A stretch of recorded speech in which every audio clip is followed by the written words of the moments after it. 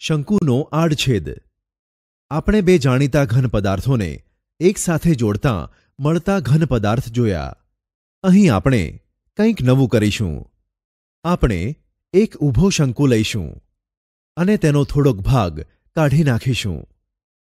આ વસ્તુ આપણે ઘણી બધી રીતે કરી શકીએ છીએ, પરંતુ અહીં આપણે તેમાંનો એક વિશિષ્ટ પ્રકાર લઈશું કે જેમાં પાયાને સમાંતર સમતલ વડે નાનો શંકુ કાપી નાખવાનો છે. આપણે પાણી પીવાના પ્યાલા તે આવા આકારના હોય છે. નોંધ: ધારો કે શંકુના આડછેદની ઊંચાઈ h, તિર્યક ઊંચાઈ l, ત્રિજ્યાઓ r1 અને r2 છે, જ્યાં r1 > r2 છે. તો આપણે શંકુના આડછેદનું ઘનફળ, વક્ર સપાટીનું ક્ષેત્રફળ નીચે આપેલ સૂત્રો દ્વારા મેળવીશું. 1. શંકુના આડછેદનું ઘનફળ = 1/3 પાઈ h into big bracket r1 square plus r2 square plus r1 into r2. 2. શંકુના આડછેદની વક્ર સપાટીનું ક્ષેત્રફળ = પાઈ into bracket r1 plus r2 into bracket complete multiply by l, જ્યાં l =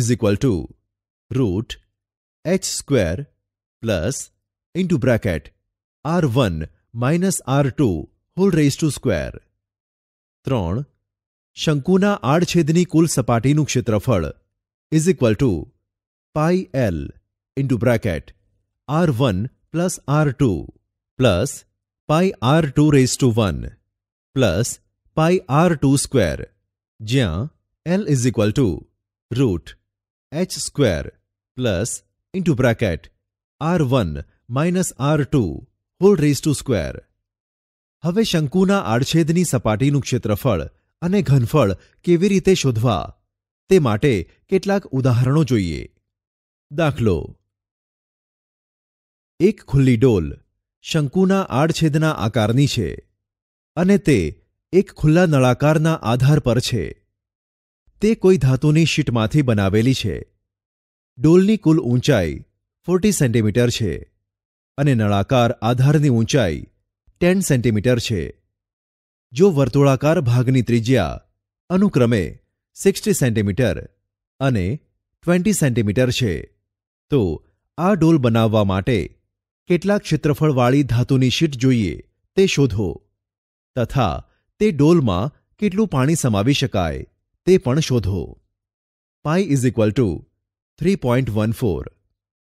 હવે ડોલના નળાકાર ભાગ માટે ત્રિજ્યા કેપિટલ R = 20 સેન્ટીમીટર અને ઊંચાઈ કેપિટલ H = 10 સેન્ટીમીટર. ડોલના શંકુના આડછેદ માટે મોટી ત્રિજ્યા સ્મોલ r1 = 60 સેન્ટીમીટર, નાની ત્રિજ્યા સ્મોલ r2 = 20 સેન્ટીમીટર અને ઊંચાઈ સ્મોલ h = ડોલની કુલ ઊંચાઈ માઇનસ નળાકાર ભાગની ઊંચાઈ = 40 માઇનસ 10 = 30 સેન્ટીમીટર. હવે l = h square plus into bracket r1 minus r2 hall rays two square = 30 square plus into bracket 60 minus 20 hall rays two square = 30 square plus 40 square = 900 plus 1600 = 2500. માટે l = 50. માટે શંકુની આડછેદની વક્ર ઊંચાઈ l = 50 સેન્ટીમીટર. ડોલ બનાવવા માટે વપરાતી ધાતુની શીટનું ક્ષેત્રફળ = નળાકારનું વક્ર પૃષ્ઠફળ પ્લસ શંકુના આડછેદનું વક્ર પૃષ્ઠફળ પ્લસ શંકુના આડછેદના આધારનું ક્ષેત્રફળ = 2 પાઈ capital R capital H plus pi l into bracket r1 plus r2 plus pi r2 square is equal to pi into bracket 2 capital R capital H plus L into bracket r1 plus r2 plus r2 square is equal to 3.14 into bracket 2 multiplied by 20 multiplied by 10 plus 50 into bracket 60 plus 20 plus 20 square is equal to 3.14 into bracket 400 plus 50 into bracket 80 plus 400 is equal to 3.14 into bracket 400 plus 4000 plus 400 is equal to 3.14 multiplied by 4800 is equal to 15,072 centimeter square. ડોલમાં સમાતા પાણીનું ઘનફળ is equal to શંકુના આડછેદનું ઘનફળ is equal to 1/3 pi h into bracket r1 square plus r2 square plus r1 into r2 is equal to 1/3 multiplied by 3.14 multiplied by 30 into bracket 60 square plus 20 square plus 60 multiplied by 20 is equal to 1/3 multiplied by 3.14 multiplied by 30 into bracket 3600 plus 400 plus 1200 is equal to 1/3 multiplied by 314 upon 100 multiplied by 30 into bracket 5200 is equal to 31.4 multiplied by 5200 is equal to 1,63,280 centimeter cube is equal to 163.280 liter. આથી ડોલ બનાવવા માટે 15,072 centimetre square ક્ષેત્રફળવાળી ધાતુની sheet જોઈએ તથા ડોલમાં સમાતા પાણીનું ઘનફળ 163.280 litre થાય છે.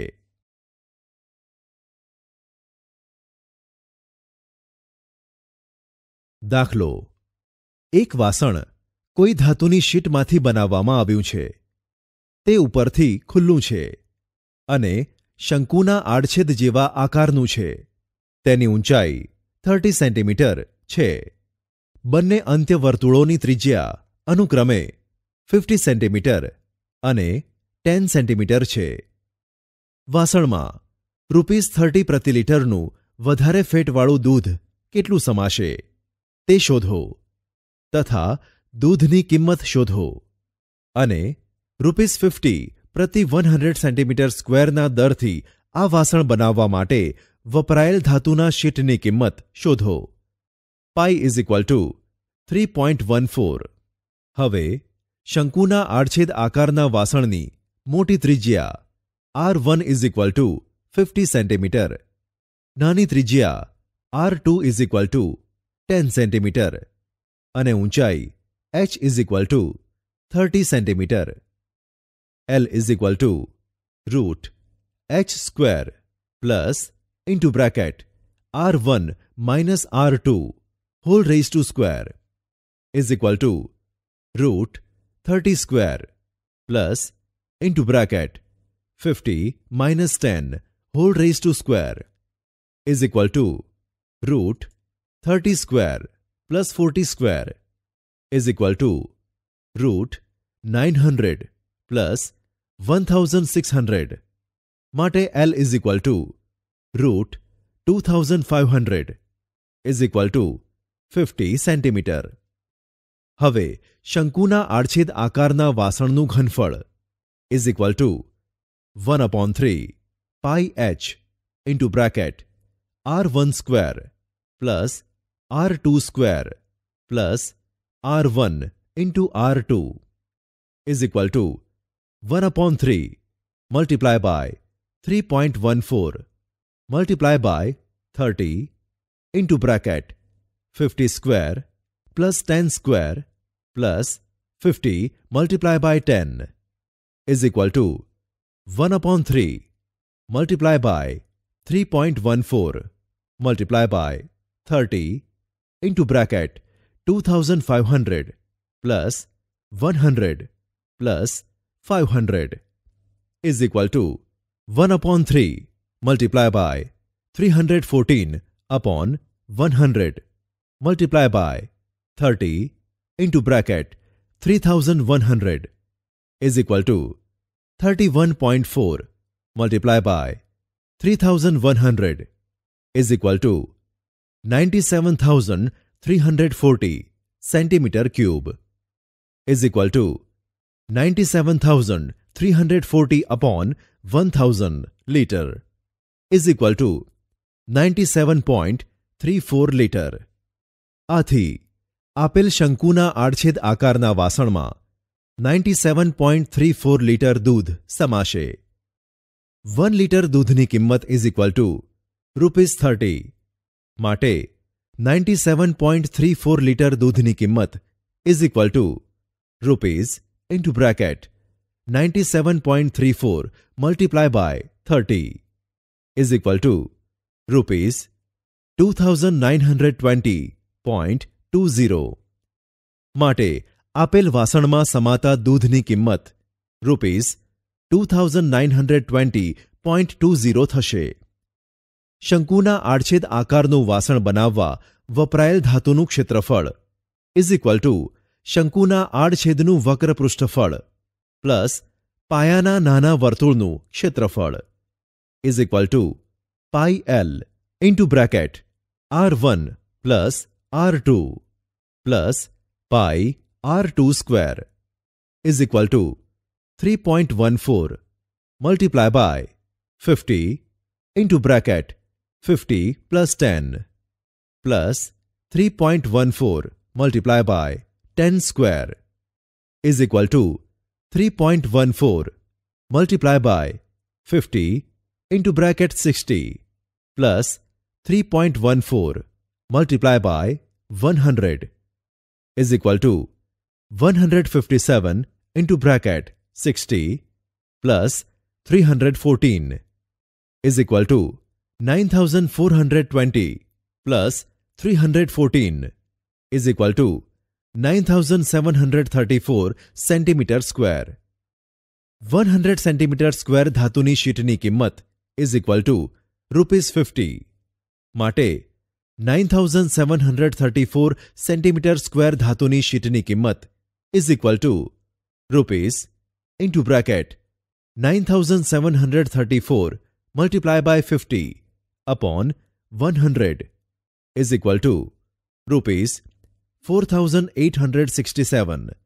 આથી આપેલ વાસણ બનાવવા માટે વપરાયેલ ધાતુની શીટની કિંમત રૂપીસ 4867 થશે.